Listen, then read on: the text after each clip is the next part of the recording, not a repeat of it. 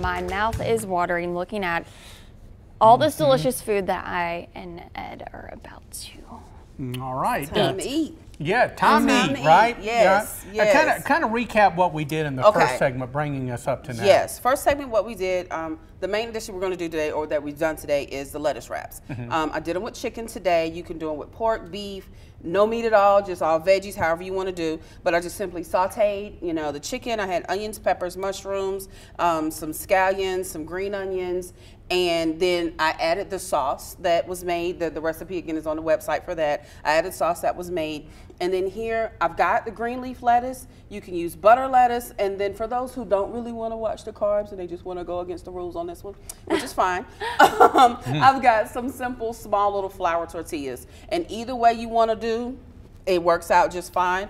In addition to that, I was looking at the plate. I was like, I know I fixed more food and that something is missing. The potato salad. I did a simple rosemary. Yeah, I was like, come on, Felicia, you know better. I walked back to the table. I was like, oh, potato salad. I was like, yeah.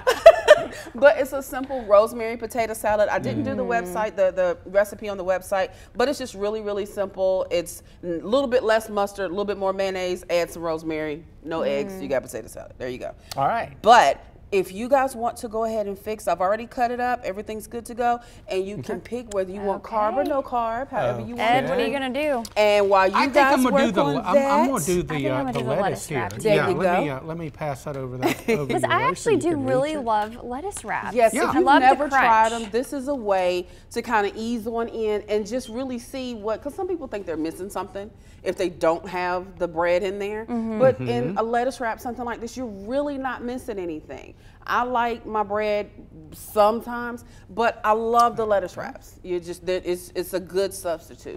But I'm sorry. And then too, if you're going to be eating a dessert like this, you might want to say, okay, I'll skip those carbs and then come on and get some good dessert. So while you guys are working on that, I'm gonna go ahead and scoop this up. And again, what this is a Creole, it's a pineapple Creole cake. Yesterday, I kind of like to keep my desserts fruity this time of year. Yesterday we did strawberry, so today I thought let's do pineapple. And it gives you kind of the flavor of kind of pina colada-ish. It's got some coconut milk and some fresh coconut and butter and sugar on the top, but the Creole part comes in because you have the pecans and the sugar, and it gives you that feeling of eating like the pralines, the candy that they make in New Orleans and make in South Carolina, really, really good Southern candy. But this is one of those that's best served warm. So I did make sure, you know, that it is warm right now. So whenever you guys are ready. I'm going to start with the lettuce wrap. Yes, healthy first. Got to do healthy first. We got to do the healthy first. Yes, got to do healthy first. Yes. And again, there are different variations. This one I did the spicy sesame oil, so it might have a little kick to it, just a little bit. I tell everybody to drink water with the sweets, but if you need to drink water with this too, you drink your water. Yes. It's awesome. That's sauce. Wonderful. That does make a big difference, yeah. Wonderful, wonderful. But, So, yeah, now here comes the real deal. Yes, Here, there you look go. at this. okay. And the recipe for this, Oh my gosh. I believe I did put this on the website as well. It's really, really simple. But yeah, I'm waiting for smiles. Smiles are good. Smiles, rocking, dancing. There you go. No words. Yeah, it's That's one of those. Oh my gosh. And you can change this up too. You can add a little rum to the sauce if it's not Sunday morning and you're over 21.